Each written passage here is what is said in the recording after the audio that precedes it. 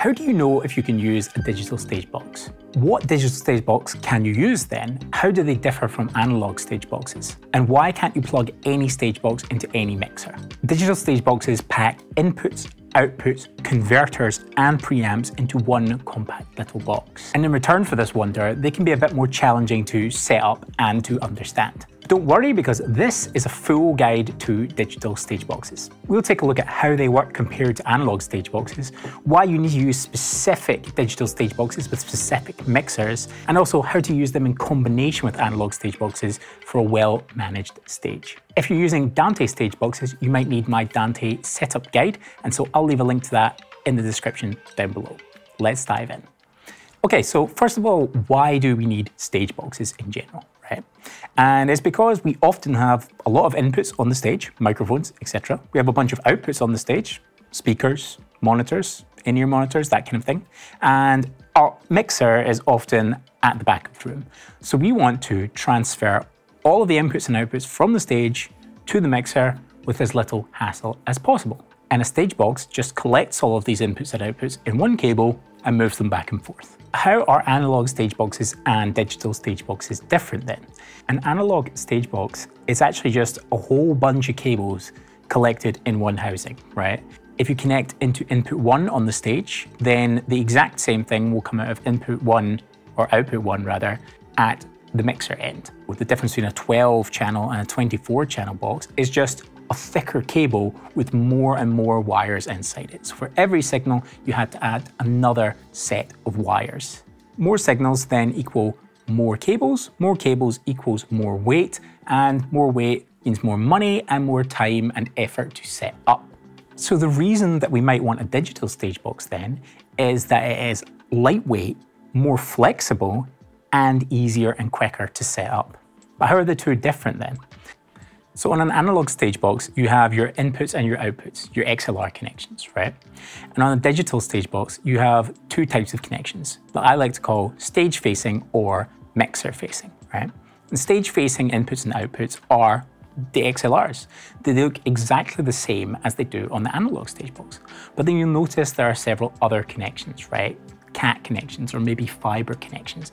And these are what I call the mixer-facing connections, because this is where you connect a cable to connect it further to your digital mixer. What happens then is that instead of having multiple cables housed inside one larger cable, we have digital signals which are sent down one single cat cable or maybe a fiber cable. Similarly, the mixes are sent back to the stage on the exact same cable. But it's not just the outside that looks different, right? The inside functions differently as well. When you plug into a digital stage box, what happens is you're actually plugging into the microphone preamp. And then you gain up your microphone. The microphone signal is still at the stage box. And it is then sent to a digital converter, right? So we change the analog signal to a digital signal. And then we send it along this cat cable or this fiber cable or whatever, and it goes straight into the mixer, already a digital signal ready to be processed by our digital mixer. And we'll talk a little bit more about that process in a moment. The return channels are also sent back as digital audio, and they're converted from digital to analog audio, where we then connect our cables up at the stage box. So what can we connect to our digital stage box then? Well, that's easy. On our stage-facing side, that is the XLR inputs and outputs, we connect exactly what we would connect to an analog stage box. That is microphones and DIs into the inputs and speakers and in-ear systems to the outputs. On the mixer-facing inputs, these are usually cat cables or fiber cables, we connect to a digital mixer. Not just any digital mixer, but a digital mixer which is compatible with the stage box that we're using. But let's dig into why we can't just connect any digital stage box to any digital mixer. So we need to know a little bit about digital signals. So what happens to the microphone signal on the stage? We plug it into our stage box, we turn up the gain, and then we convert it into digital, right? Because the digital stage box here is an extension of the mixer itself. It's almost as if you plugged it straight into the mixer. As opposed to the analog one, it's just extending the microphone cable. It's the same thing as getting another XLR cable and just daisy chaining it along the way. So we've connected into our mixer. And this digitization turns into ones and zeros, which the mixer can then understand because it's a digital mixer, right? And you're thinking, but I've got a sick 12-channel alto analog mixer and I want to use a digital Stagebox because they sound lightweight and functional and cool. Unfortunately, you can't because your analog mixer does not understand ones and zeros. It only understands varying voltages, right? Analog signals. So if you were to send ones and zeros somehow into that mixer, it would just hear noise and there would be no musical content. So you say to me, okay, that's great, but I've just bought myself a QSC Touch Mix. That's a digital mixer, let's go. And then I say, although it is a digital mixer, it doesn't actually have any digital input and output. It doesn't have the capability of adding an additional converter and preamp, a digital Stagebox, to the mixer itself. You cannot extend the mixer, you can only extend the mic cables. But on the back of it, it has an Ethernet port. Yes, but that is for data, not audio. You can connect up to a router so you can control your mixer with an iPad, but you cannot send audio in and out of it. To send audio in and out of these data ports, we need to use a digital audio standard, right? And these are things that you might have heard of before, things like AES50, Dante, MADI, or GigaAce. These are different standards used by different mixers. And they're just languages that we use to translate audio into digital ones and zeros. So then you say to me, okay, got it. Got my eye on a nice Midas Stagebox to go with my Yamaha mixer. And then I say, they need to communicate with the same standard. Yamaha uses Dante, Midas uses AES50. Let me explain how that works. Digital audio is sent in packets. And imagine these packets have a postcode on them, a zip code, if you will. One standard uses letters and the other one uses numbers. So if you send a letter and you wrote the postcode as 1234 instead of ABCD, when it arrived at its destination, the sorting office would say, I have no idea what to do with this.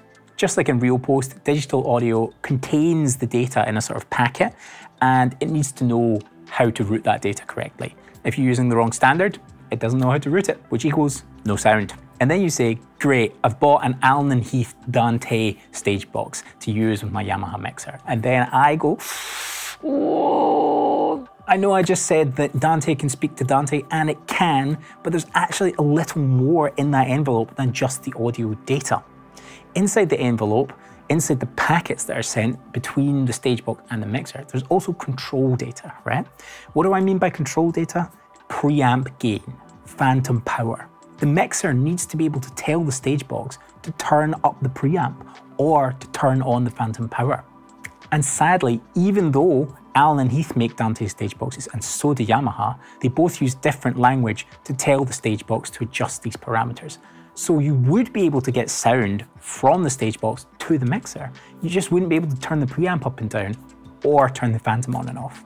So the ultimate takeaway here is that you must use a Stagebox which is compatible with your mixer. Your best bet for finding that out is to just go to the manufacturer's website or email their support or read the manual to find out what standard you need to use to communicate between your Stagebox and your mixer. A couple of bonus questions I've been asked are, can I bypass my Dante Stagebox and go straight into my computer? Same problem, you don't have control over the preamp or the phantom power. Do I need internet to control my digital Stagebox? You do not. It's part of a closed network. It's only connected to the mixer and it's being controlled by the mixer. How do we use these Stageboxes? How do we use them together or independently? Do you need to use both analog and digital Stageboxes at the same time? You can, but it's not necessary. Some larger format digital mixers have really limited inputs and outputs on the mixer itself. Think Midas Pro 2 consoles, Yamaha CL series consoles, Allen & Heath D-Live consoles. All of these have a very small number of microphone ins and outs. And the idea with these mixers is that you have all of your inputs and outputs on the stage. So in that case, you need a digital Stagebox. In fact, with the Allen & Heath D-Live consoles, the Stagebox is actually the mixer, and the mixer itself is just a control surface, but we won't get into that. But the opposite is also true. Some digital mixers, like the QSC Touch Mix, don't have any digital input and output for multi-channel audio. So in that case, you need to use an analog Stagebox. As we covered before, maybe you only have an analog mixer and there's no digital audio being used at all. In that case, you need to use an analog Stagebox. Of course, you don't need to use a Stagebox at all. You could just use 20 long XLR cables, but that sounds really tiresome, doesn't it? You can also find surfaceless mixers, little rack-mounted mixers, maybe with a touchscreen on them. They actually just live on the stage and you would control them remotely using an iPad. So in that case, there's no need to get a digital Stagebox because your digital Stagebox is the mixer and it's already on the stage. Though in that case, it's still wise to use an analog Stagebox to section out zones of your stage. I will use analog Stageboxes for points in the stage. The drum kit always has a lot of channels, so why not have a dedicated Stagebox right next to the drum kit? That way I can keep all of my cables nice and neat. My vocals are always going to be at the front of the stage. So there goes another Stagebox for 3, 4, 5 vocals, plus any DIs for acoustic guitars or guitar simulators. One really big takeaway that you need to remember for digital Stageboxes is that they can only transport digital audio over a certain distance. On cat cables, it's usually 100 meters. It's different on fiber cables or any kind of coaxial cable.